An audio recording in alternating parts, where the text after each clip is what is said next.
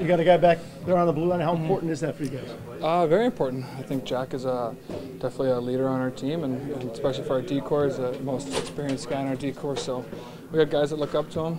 He's that guy who's consistent every night for us. So it's awesome that he had a chance with DA now. Just talking to him, he said just the logistics of where you guys are on the bench. It's good to have a guy on that end of the bench, right? Exactly. Yeah. Our forwards are obviously great leaders on our team, but it is nice to have someone on the D-corps. I don't think it's going to change anything that Jack's doing or has done. Like I said, he's one of the best professionals on our team. He comes to work every day, does his job, and never complains about it or anything like that. So he's going to be a big part of our squad. He already is, but he's going to be bigger going forward here, leading us.